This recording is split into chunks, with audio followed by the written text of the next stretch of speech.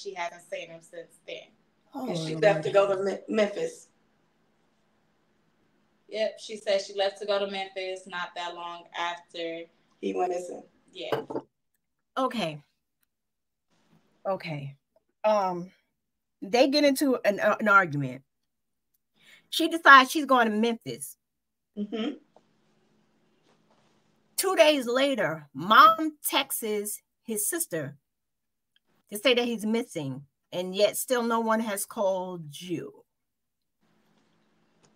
That's real suspect. Not saying she's a suspect. I'm just saying that's some real suspicious behavior. Right. That's really okay. Now, the 9th, okay, he's missing.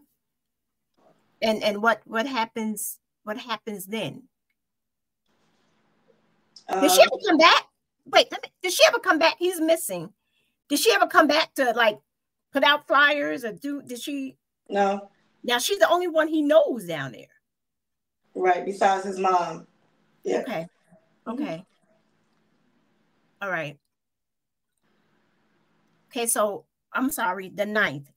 The 9th. Let's go back to the 9th.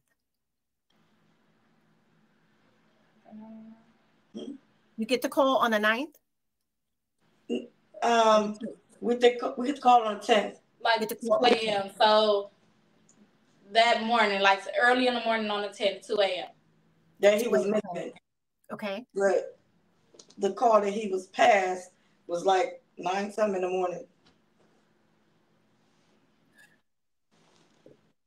The same day? Known for 2 days prior that he was missing, and we didn't find out until early in the morning, the day that he was found, that he was missing. They called us to about around 2 a.m.